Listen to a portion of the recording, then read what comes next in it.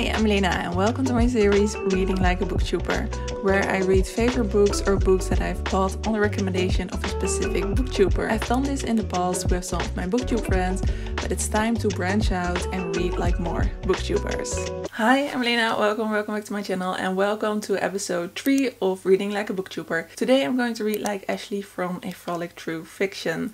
I'm doing this right now because most of my gothic, spooky, mythology retelling recommendations I get from Ashleigh, and to me it's still the spooky season, so I thought I could read Ashleigh's recommendations right now. A lot of books I kind of want to own, but I might read them first and see if I like them, because some of these books are a bit outside of my comfort zone, which is the whole reason I'm doing this. Episode 1 was Books and Lala, episode 2 was Jen Campbell, and I discovered a lot of new authors, and I will be discovering a lot of new authors today. One author I've been wanting to try a long time, and this one was a very early recommendation from Ashleigh back in 2020 I think, or maybe even earlier, and that is Wait by Jeanette Winterson. This is a Greek myth retelling. Jeanette Winterson is an author that has always fascinated me, so this seems like a beautiful way to start a book that is quite a recent recommendation from Ashleigh, but that is one that I think she is the first person I saw talk about this book and then it blew up, and that is Babel by R.F. Kuang. I think this is a magical realism, dark academia kind of book. I've heard a lot of things about it. I don't know if I will love it. Seeing Ashleigh love it so much kind of gave me good hope. I think in the last year Ashleigh has talked so much about fantasy romance. I've dipped my toe into it a little bit, but one that she recommended I think 2 years ago or a year ago just fascinated me so much because it's kind of her Beauty and the Beast retelling, and that is Heart of the Fae by Hamm.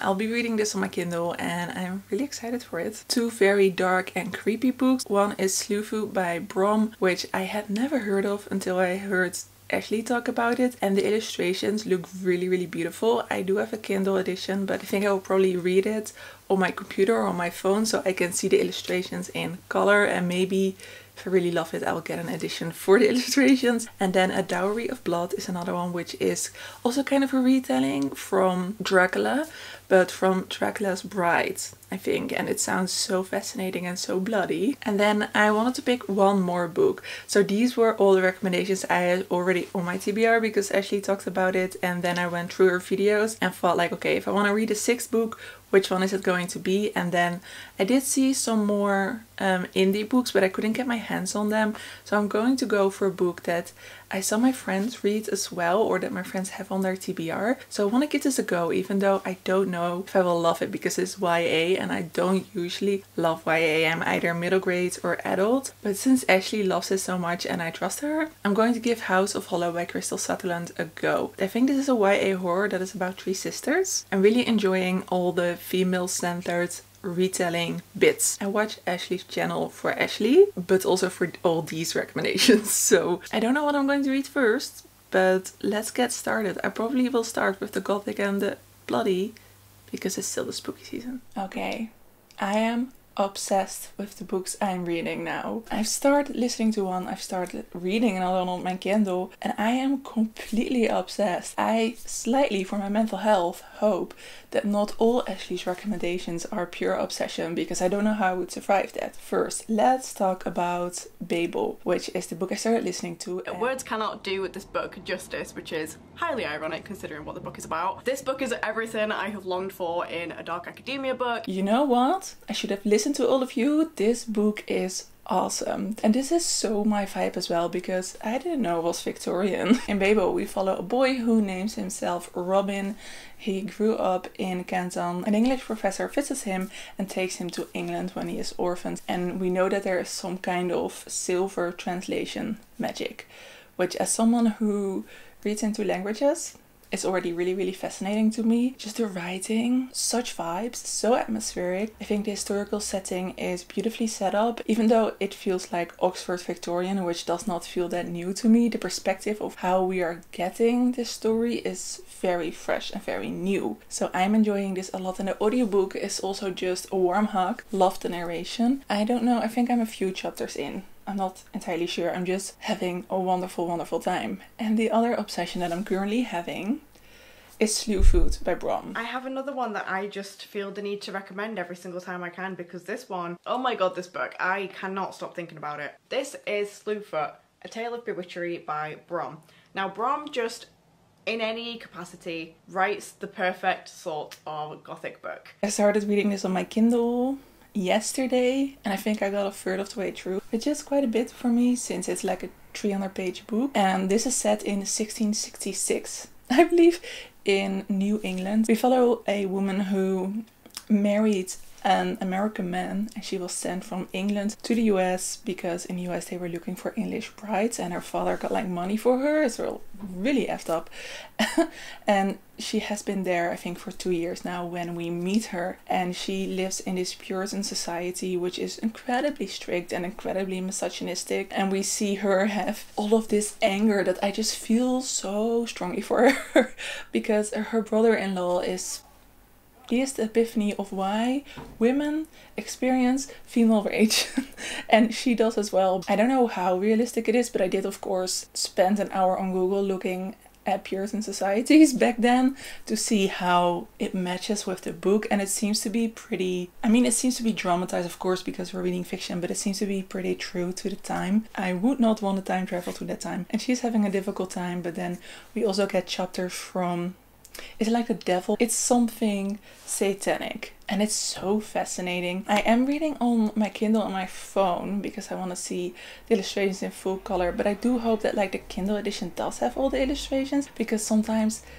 you don't get the illustrations, just a few in your Kindle edition, because they're so beautiful. I'm kind of stressing that I'm missing stuff. I mean, I do feel like I'm going to love it, so maybe I'll put it on my wish list as a paperback to just have the illustrations. I'm not like overly impressed by the writing on a sentence level, which bothered me a little bit at the beginning, but I feel like this book really doesn't need it because it has such great characters, great story, great vibes. The writing, like overall, and the pacing and the structure is great. This could be a really good read for me, as will Babel. Like, they have 5-star potential right now, and I'm having just the best of times. I will let you know when I finish something, which I feel like Babel's a long book, so that will take a while.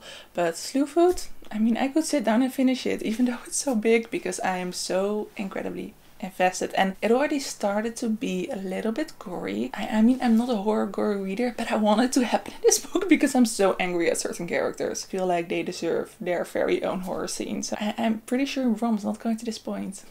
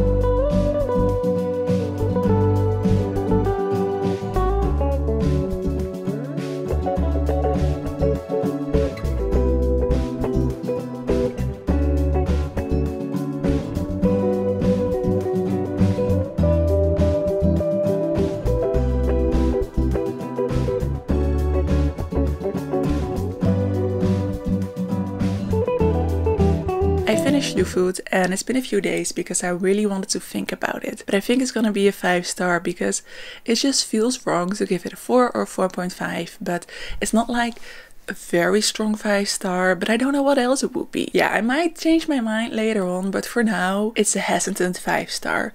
But Slewfoot just got me again. The obsession kind of lowered a little bit throughout the book. I had some difficulty, I want to say, when it became supernatural, when it became magical, because I was enjoying the historical parts so much that I kind of felt like, oh no, what's happening now? I don't want to lose the vibe that I was so obsessed with. And it kind of changed throughout the middle of the book, and that slowed down my reading a little bit. But I also had some days where I just wasn't in a reading mood and I was reading Slewfoot. So maybe that was part of it as well. Maybe it was just kind of me. But this was so good. It has horror, but I thought horror would be way bigger and the historical, the atmospheric, the character development would be less. But that is really at the core of this novel and I love that so much. I really don't have a lot of words for it, except that I'm really happy I read it for the vlog, because I think if I had noticed it in a bookstore, I don't know if I would have picked it up, to be honest, because I'm still kind of discovering that I do like horror and that I do like dark stuff. I thought I was a total wimp, but I can kind of take it and I'm really loving discovering this about myself. I listened to a little bit more of Babel, but that is not something I'm going through fast. Things are happening in this book right now and Ashleigh said in her vlog that it kind of turns around the romanticization of academics, and I hadn't seen that yet, but I think I'm gonna see it now. And it's interesting. I'm still very hooked with the character. I care a lot about what happens to the character. We are getting to know some side characters, but we're getting to know a lot of them at the same time. So I kind of need a minute to be attached to them as well. Seeing the length of the novel, I have great hopes. I read Yellow Face, I think 2 months back, by Kuang, same author, and I just really like their writing. So yeah, this is still a 5-star prediction as well. And the next one I think I'm going to pick up is A Dowry of Blood. I now feel confident I can take whatever horror is coming to me. Hi, it's Saturday morning and I woke up in a romance mood, which once in a blue moon I just want to read romance. Instead of reading A Dowry of Blood, I'm going to read Heart of the Fae, and somehow I'm afraid this is going to be a slow read, because sometimes romance can be a slow read when it's not contemporary romance. I feel like the only romance that I personally fly through is contemporary romance, so I'm slightly nervous. But we'll see how it goes. I have sprints in like 3 minutes that I spontaneously decided to do. So I'm gonna sit down and see how far I'm going to get in of Heart of the Fae, and I'll let you know if I like it. I know this is a Beauty and a Beast retelling. I hopefully goes well for me, because I do like retellings of Beauty and the Beast and like in general fairy tale retellings. So here we go. But the reason why this book got such a high rating from me is because this book reminded me why I love reading. At the time that I picked this up, I was not doing too great. And I remember just feeling so emotional because I flew through the latter half of this book because I just loved it so much. I couldn't wait to pick up my book again.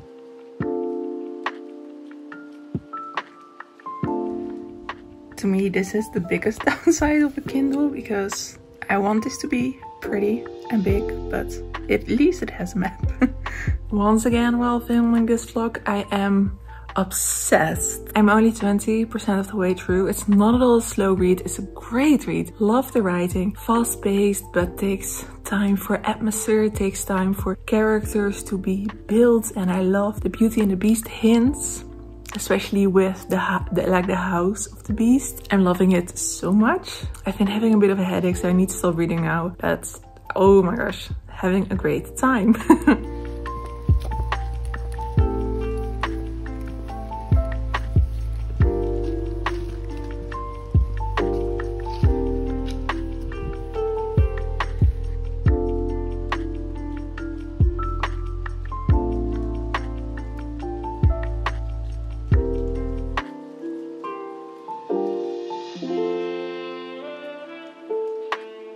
Hi, I'm not gonna update you a whole lot because I'm still kind of recovering from a migraine. If you can say that I'm recovering and just not in the middle of a migraine. I am loving this book so much, and honestly it's really helping to just have a book that I'm really enjoying while just chilling here in my office space. I'm 65% of the way through and it's just so well written. It's just so well paced. I feel like the plot is just perfectly slowly revealed, but not in a way that you don't want to keep on reading. This is really one of those books that you really want to pick up all the time. It's so easy and comfortable to read. Like, the romance hasn't really picked up yet. I mean, Beauty and the Beast is a slow burn in its core, which I think is why a lot of people love it, and it's definitely happening here. There have been some sexual attraction bits, but I definitely haven't seen a lot of romance falling in love parts, and I did see that this is the first in quite a long series, so I think we may just get a little bit at the ending and we get more of a relationship in the later books, is what I'm guessing.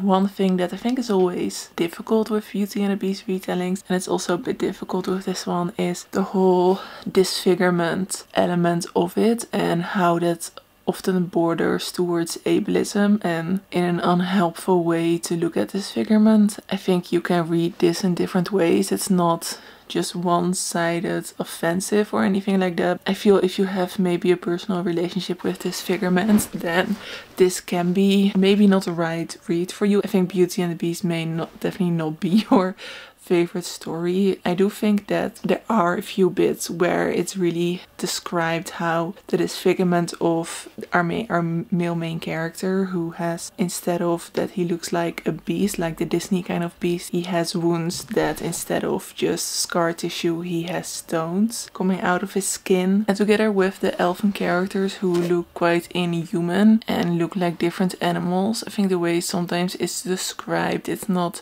maybe the best, but it's also not something that would bother me instantly. I think it also kind of matters if we get the whole transformation Beauty and the Beast thing, because I always prefer it when that doesn't happen, because I feel like that's a bit of an ableist message. So I would like it if our beast just stays the way he is and not that love makes him beautiful again. So we'll see how that goes, but overall I think we're having another 5-star in our hands. The ending would have to be very disappointing for me not to give this 5 stars. This vlog is going so incredibly well so far, but I'm gonna have some tea and hopefully just finish the rest of this because I'm having a really wonderful time. I still look a little bit of a migraine mess, but I'm feeling a bit better now, and yesterday evening I finished Heart of the Fae. It's not quite a 5-star. I think like a 4.5. I really loved it, but I think towards the ending maybe the writing wasn't a completely 5-star feeling, although I had such a fun time with this one. This was so much fun, and it did end in a little bit of a cliffhanger, so I kind of want to just read the second one instead of continuing with this vlog. It wasn't one of those cliffhangers that are really annoying and that just feel like they need an extra page. It did feel like the kind of cliffhanger where you can take a pause, you can appreciate what you've read, you can appreciate the first book, you can be really excited for the second book. I feel like in whatever way the cliffhanger ends, it's gonna be a really fun second book. I'm not entirely sure how many books there are, but I think at least 5. What I've seen so far. I'm not sure if it's like with the same characters or if it's a general Otherworld series, because this series is called The Otherworld. I did see that Emma Hamm wrote a lot. I'm not sure how much I am appealed to her newer series, because that seems to be like a demon, very clean kind of thing. And what I loved about this is that it's messy and that the people are not extremely beautiful, which is always something in romance and fantasy romance that kind of puts me off. I do like a flawed character in every aspect of the word. I think in the last clip I talked about disfigurement and how the representation was kind of used in that way, and I do think that it wrapped up in a positive way for me personally, so I did really enjoy that. So this is gonna be a 4.5, and I do really need to think about it a little bit more. And then I also started A Dowry of Blood yesterday evening. It is a story that is incredibly strong on the gothic atmosphere. There's a lot of secrets, there are lots of very bloody bonds, very messy relationships that span the course of literal years, and it is just an immaculate messy web of lives that are inescapably bound to each other. It's great. I love it. About 16% of the way through, and this is horror, you guys. This is body horror in the sense that I've not experienced in a book before. I think not even in Dracula, which this is kind of an adaptation of, not really, but kind of. So I did have some reactions while reading certain sentences.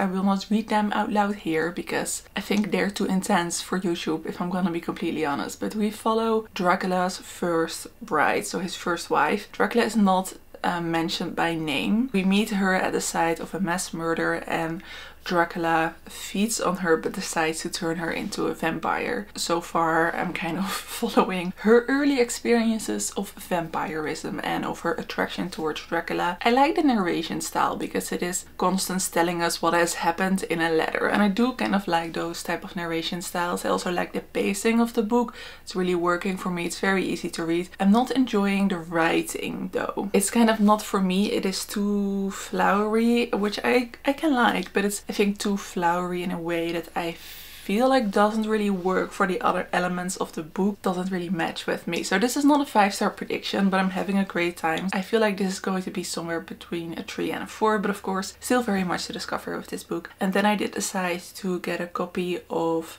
Hollow Places. I'm so confused because there's a title that is so similar to it. House of Hollow. The Hollow Place is another book, but House of Hollow, I decided to buy a paperback copy that's not arrived yet because I am going really slowly with the audiobook of Babel. I'm just not in an audiobook mood, I guess, because I'm too tired to really do anything that I can do while listening to an audiobook, so I'm just having the best time with my Kindle. But the Kindle edition and the paperback were basically the same price, so I decided to go ahead and buy a copy of that one. I don't really have any new thoughts on Babel. It's definitely more academic than I thought it would be. It does really remind me of The Secret History, but very much a 2023 version of it, and I do think that looking at representation, looking at race, is a bit more clever than The Secret History, which is purely based on class inequality, which I thought was really well done, but it also doesn't criticize a whole lot beyond that. And I think Babel is much more ambitious in that way, and I'm comparing them because I feel like they have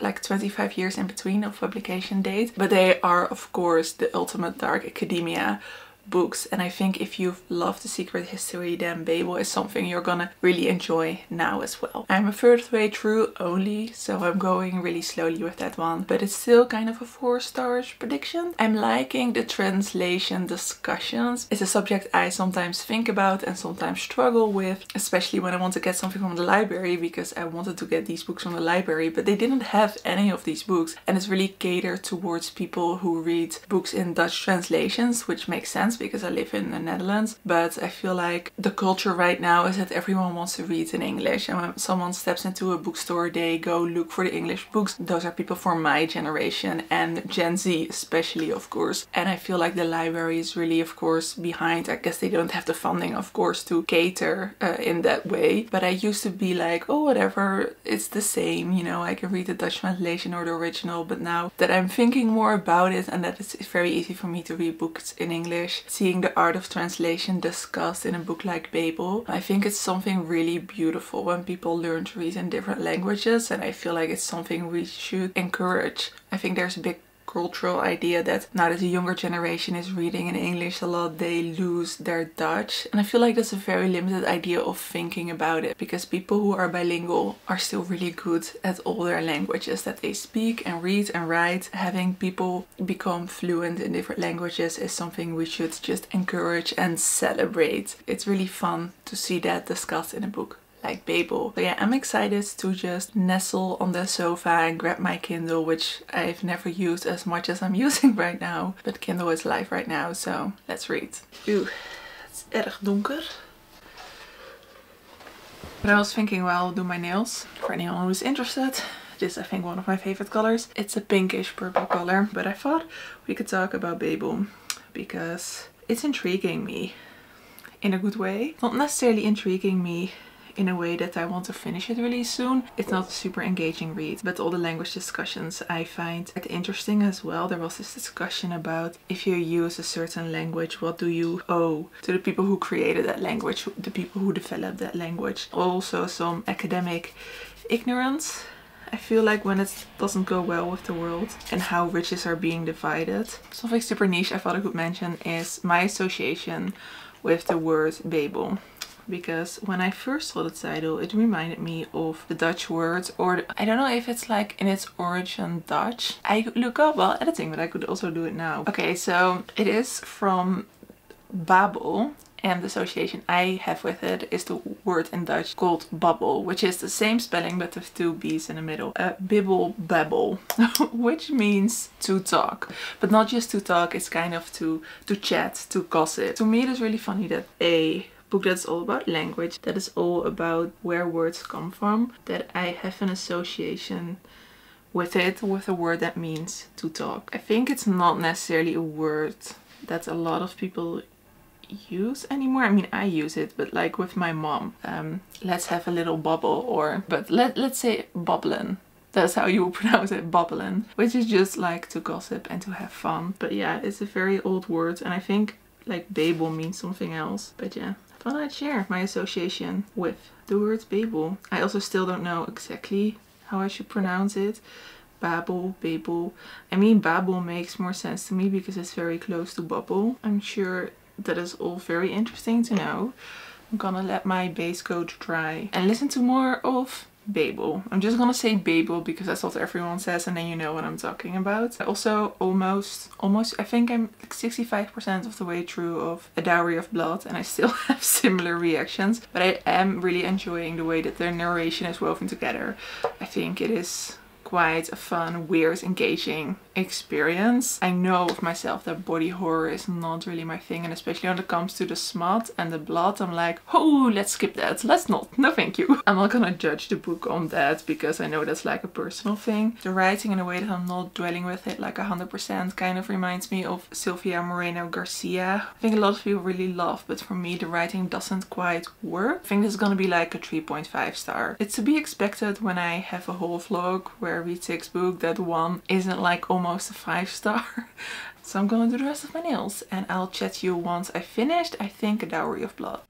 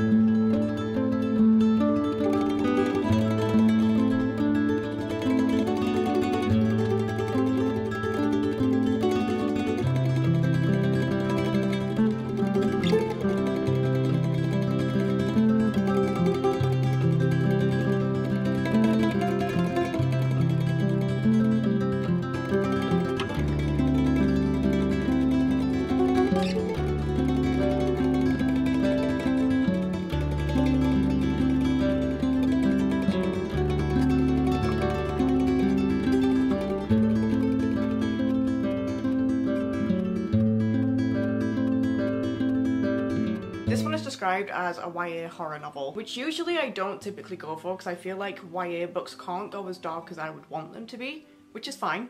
That's just down to the age range. But this one really played with this folkloric mystery aspect really well. So it's 2 days later and I finished A Dowry of Blood when you saw me being a little bit creeped out by what I was reading. I think it's pretty apparent that this is not my cup of tea, and I knew that I'm not a vampire girly, so I knew that the more horror details may not be for me, but I did enjoy reading something that made me this uncomfortable. It was a really unique and actually kind of fun reading experience, but it's not for me. Like, I appreciated it, but I'm not gonna read anything similar to this. I know that now. So I'm gonna give it a 3.5 just because I did think it was a good book, but it's just not for me. I know that it has like somehow a sequel that is a Carmilla retelling, and that really sounds really cool, but I'm not gonna do it. I think if you are a vampire girly, this needs to be on your TBR. You're gonna love it. And then I started House of Hollow by Krystal Sutherland, which I got the very basic paperback edition, and I'm now on page,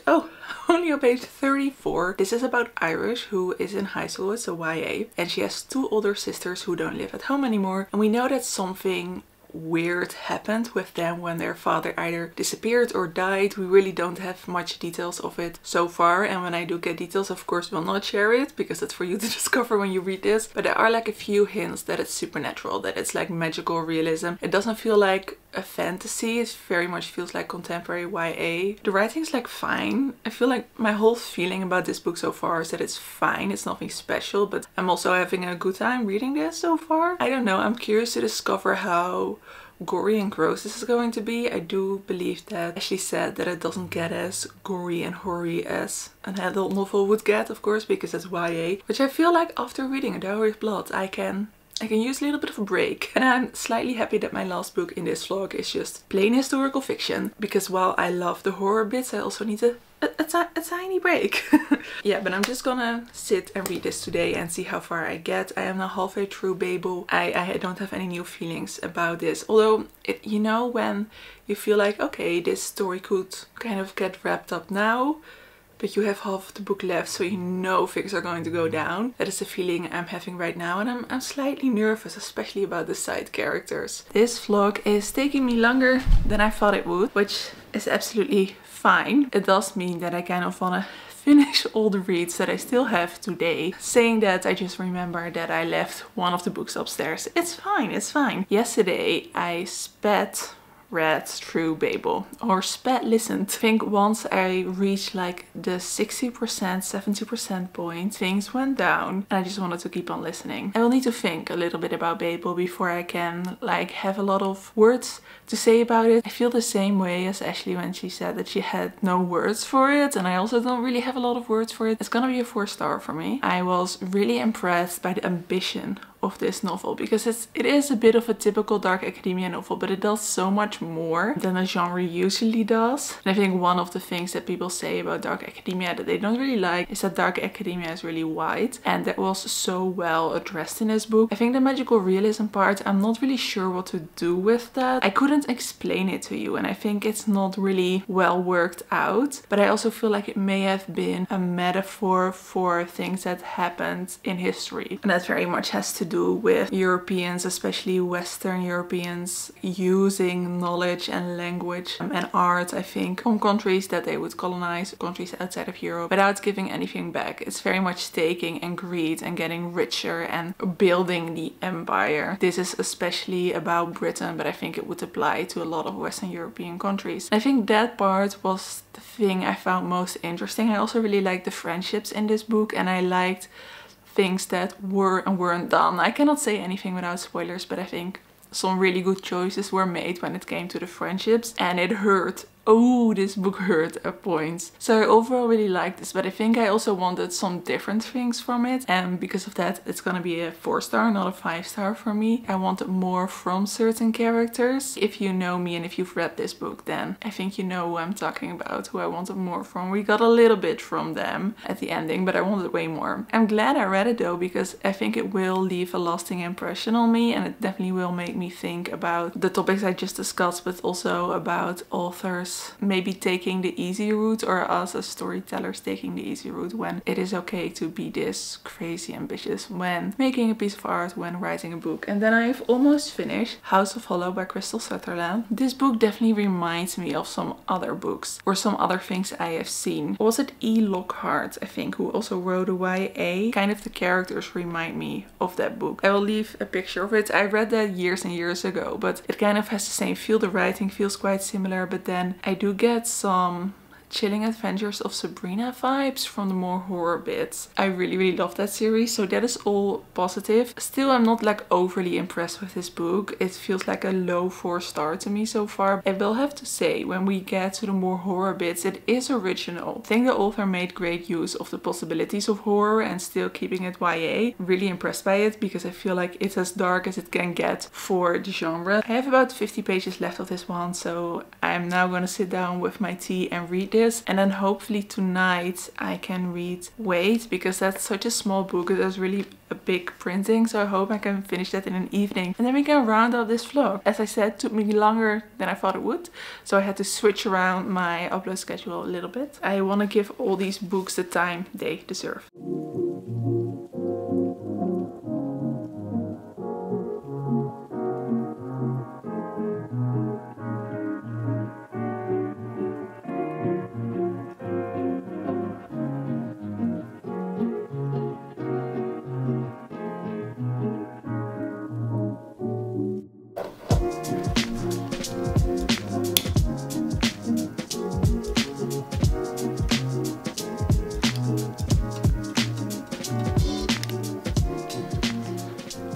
It gets dark so early now. I'm going to have dinner in a bit, but first I wanted to let you know I finished House of Hollow. Things got dark. Things got really dark, and I appreciated it. I thought this could have gone a lot of ways, but the author went just the crazy route, I think. She just like did the thing authors don't usually want to do. That was really cool about this book. What I expected going into this is kind of what happened, and that is that it's not really my thing. The mystery for me was dragged out a little bit too much. I didn't love the YA writing, but that is all me stuff. I think I would have absolutely loved it when I was in my teens. I would have gobbled this up. This would have been one of my favorite books, definitely. I'm not always able to go back to that place, if you know what I mean. But This kind of feels like it could have a sequel, but I really don't think it is. This is standalone, right? Oh wait, is the sequel already out? The Invocations, or is that just another standalone? Wait, I want to know now. No, it doesn't seem to be a sequel because it doesn't have the little one behind it. The Invocations, which is right here, I think it just came out. Oh, it's not out yet. It will come out in January, but it sounds quite similar to this. I think if you like a horror thriller that has some nature, life versus death kind of elements, and if you like YA within that genre, then I predict you will enjoy this. Definitely, I can see why Ashleigh enjoyed it so much. It's gonna be 3.5, definitely not 3 or lower, because I did have a good time with most of this. It is now, let's see, it's almost 6 o'clock. I'm going to have dinner and then I'm going to read, wait, as much of it as I can. The combination of already loving her writing and then also loving the topic, because Greek mythology, just was a winning streak for me. I loved this so much. I was still apprehensive going into it because we started with physics. The first chapter is just pure physics and I was like, what? Wasn't here for the science, I was here for the mythology. Hi, good morning. I didn't finish Wait in one evening, but I did finish it yesterday, so it took me a day longer than I thought it would. But I, of course, really like this, and I'm saying of course because I kind of always really enjoy myth retellings. Although this really reminded me of a book I have somewhere else. This really reminded me of one of my favorite books, which is Autobiography of Red by Anne Carson. It has the same kind of setup where you have a Greek myth retelling combined with a more contemporary non-fiction kind of feel and that genre bending as well. I will say that I prefer the more challenging writing in this one, because even though it was really, I think, easy to read and it had some beautiful quotes, I did sometimes feel that the writing was maybe bordering on the pretentious a little bit, but maybe that was just my vibe while I was reading it. I did underline some beautiful quotes, but I think I talked about this book as if it were about the daughters of Atlas, but it is about Atlas himself and also about Hercules, and the way Hercules is portrayed in this book I just loved, because usually he is portrayed as this very likable hero, but in this book he is the biggest asshole you can imagine. I really like how the author used dialogue to portray that, because in his dialogue Hercules became incredibly British in a not so great way. I really liked how this is definitely a Greek myth retelling, but then it's also very British in some parts, and how that is mostly connected to Hercules and not to the other characters. The voice of the author you have in the beginning and the end, and it's very meta in that way, as she literally writes about her own relationship with Atlas. And while I appreciated that, I don't know if I loved it. I'm being a little bit nitpicky with this book, because with literary fiction I usually am way more nitpicky than I am with other genres, because there's just so much layers and so much to think and discover. But overall I am quite convinced that I will love Jeanette Winterson in other writing as well. I really loved again the portrayal of the different characters. There is some really weird stuff in here that I don't even want to discuss on the channel, but just really weird.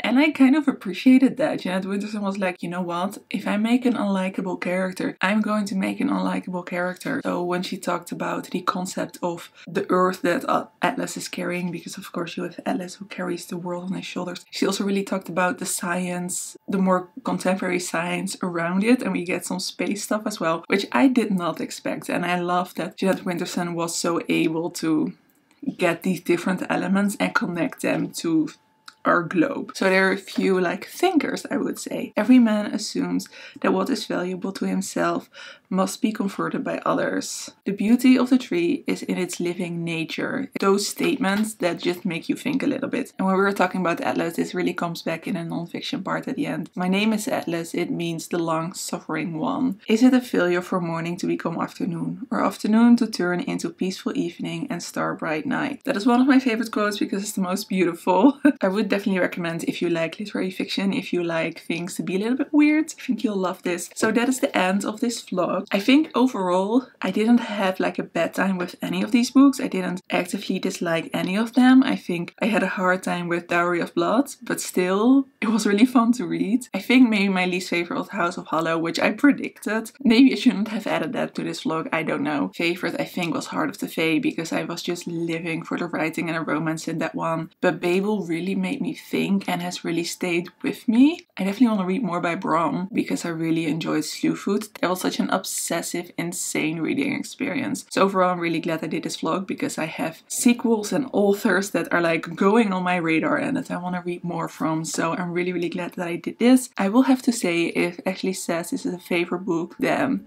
I really trust her now. I trusted her before, but now I just know there's such a big chance I will love it as well. Well, thank you so much for watching this vlog. I hope you had a fun time. If you did, then let me know in a comment down below. I hope you have a lovely day or evening, and I hope to see you in another video. Doei!